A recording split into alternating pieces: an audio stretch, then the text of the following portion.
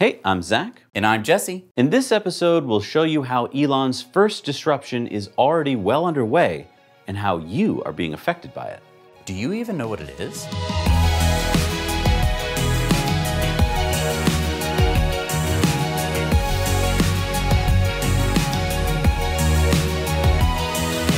Do you know what this is?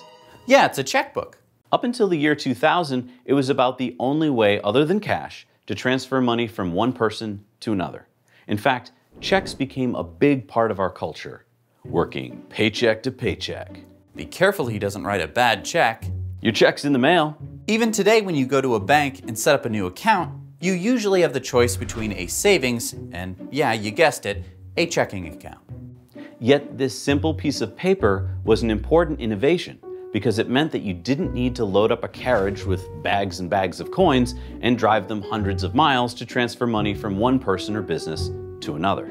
All of a sudden, a simple piece of paper would do the trick. So much easier, so much faster. So much cheaper, so much safer. Now that's innovation. So wait, let me get this straight.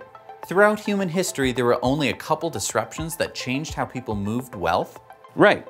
There was the first disruption when humans went from bartering goods to a system of money. Yeah, everything from gold coins, iron sticks, wampum, anything that represents value and could be traded and exchanged for goods and services. Yep, and that lasted for centuries, until a system of checking developed so that people could transfer this wealth over vast distances easily and securely. The next innovation occurred in 1999, when Elon Musk co-founded a startup called X.com with the idea of being able to email money. How is this an innovation? Weren't there like wire transfers?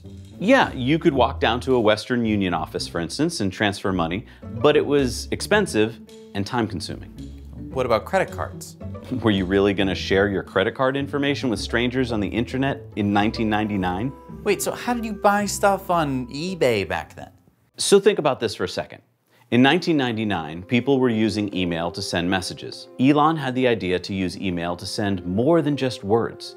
He wanted to use email to send money between people. Oh, I get it.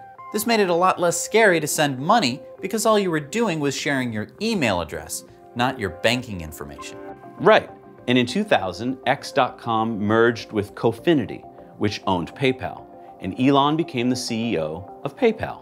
Elon was the biggest shareholder in PayPal when it got bought by eBay in 2002. Elon went on to use the millions of dollars he received from the sale of PayPal to fund his future companies. Have you figured out the first of Elon's disruptions that you are affected by today? PayPal was the first way most people safely paid for things on the internet. Elon disrupted global banking.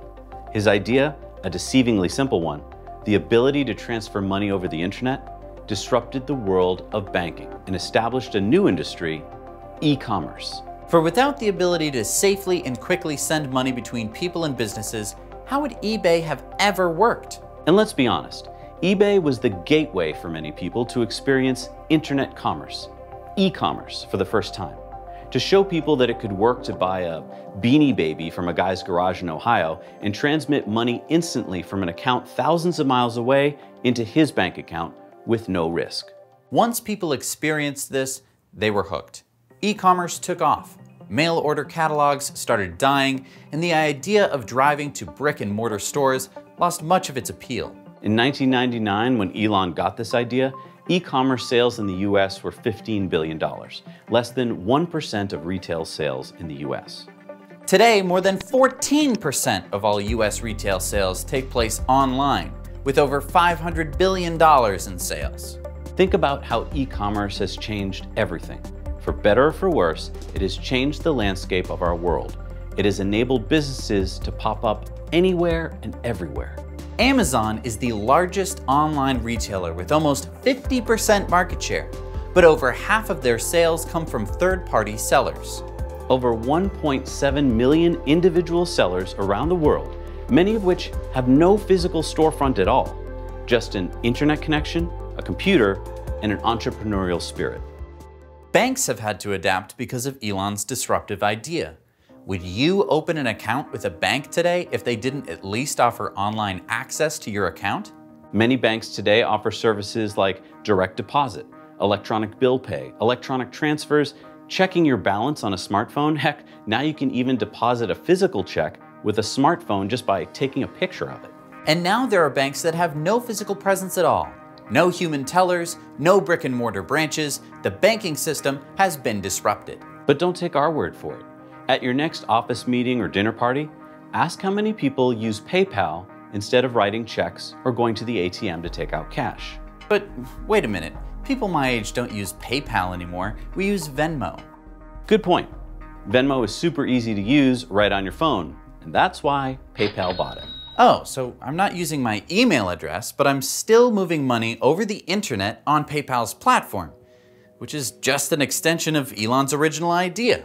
The global banking industry in 2018 comprised over 500,000 businesses, employed over 10 million people, and had revenue of $2 trillion. That entire industry has changed how it does business now, in part because of an idea that Elon Musk had 20 years ago. A $2 trillion industry disrupted by one of Elon's first companies. And we're just getting started. I hope you'll join us on our next episode of Elon the Disruptor. Thanks for watching. Now you know.